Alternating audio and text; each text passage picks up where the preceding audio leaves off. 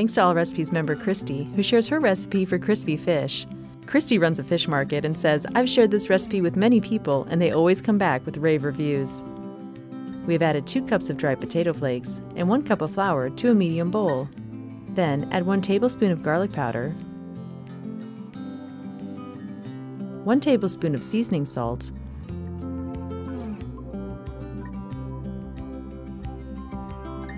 1 tablespoon of freshly ground black pepper,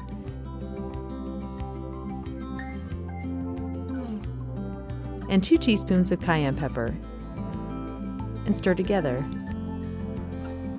To a bowl of cold water, add 4 6-ounce cod fillets. Now, in a Dutch oven or deep fryer, add 2 cups of butter-flavored shortening and heat to 350 degrees. Use a deep fryer thermometer to make sure your shortening has heated to the right temperature. Remove the cod from the water, pat dry, and dredge in the coating. Fry the cod until it flakes easily, about 5 minutes, turning to brown on both sides. Remove and place on a paper towel-lined plate to soak up extra grease.